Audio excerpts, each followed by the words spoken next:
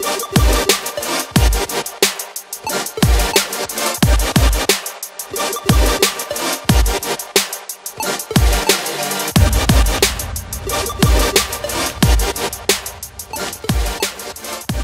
back, guys. Welcome back.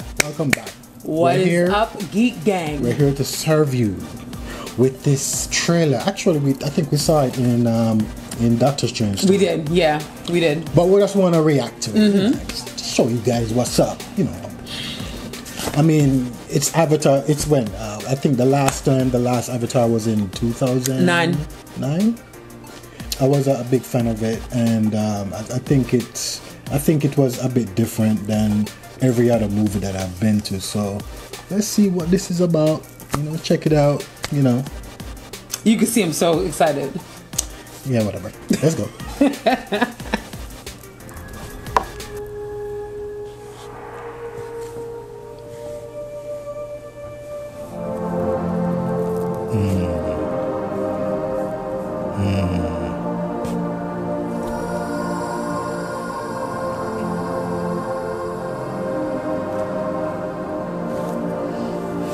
It's really beautiful, man. I mean, it does look like Caribbean Sea. I will give it that.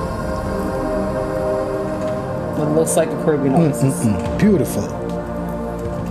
And the good thing about it now is that the visual effects is a lot more updated. And I feel like, again, that's going to be what carries this film. Oh, okay. They're together in the same space.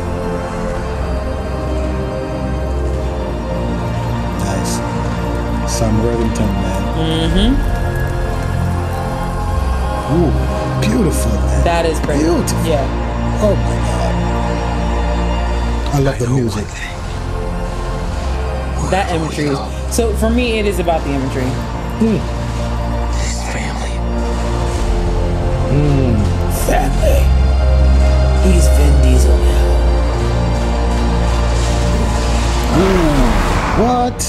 It's a new one. Okay. I mean, not much, but it's something. You know, that's you know, and it's so funny because a lot of people, especially on Twitter, is like, but to be exact, I am pretty excited to see it because as I said, the visual effects, I was blown away by the first visual effects. When this first came out, I think I watched it on 3D cinema, and I had the glasses and everything, so everything was alive, you know what I mean? But yeah, everything looks great. I just need to know what this is gonna be about. Hopefully James Cameron will be knocking this out the park again, because he's always coming up with the blockbuster movies and everything. So that's true. But let's see what's up with this. This is me. This is how I don't care about this. This is Lucille. Okay. Whatever. Like, I know this is a teaser, so it's not gonna give you much.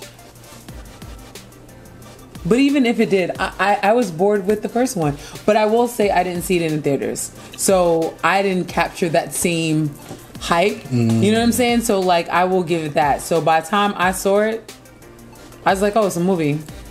Yeah, how can you be beautiful bored looking? With this movie?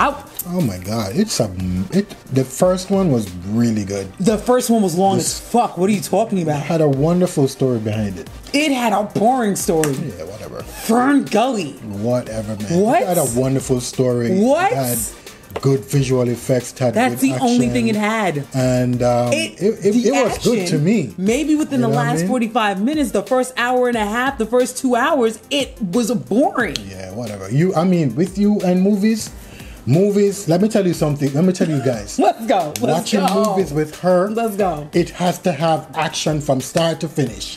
From the movie starts, Head has to be flying, blood has to be spilling. Listen, till the end of the movie. I kind of disagree with that, but here's you have a movie that is just strictly talking and trying to build up basically, she's gonna be like, okay, you know what? You know what? Get out of here. I disagree with that because I was bored as hell with what's that thing that was with Furiosa? What? Furiosa with Charlize Theron. She was Furiosa. Mad Max. I was bored with Mad Max. How can you be? I fell asleep, and that was nonstop. I tell you. Okay. Everyone I know a lot of viewers is gonna be like, this girl is crazy. I will be crazy. I'm okay with that. I was bored. This is what I gotta live with, guys. That's right. So the day you die, Mad Max is boring. Anyways, guys, if you like what you see, please subscribe to us and check us out on Instagram at Geek by Heart. Please like, share, subscribe. That's right. Give us a thumbs up. Yep. Look at our links and look at the next video. We will see you soon. Peace. Peace.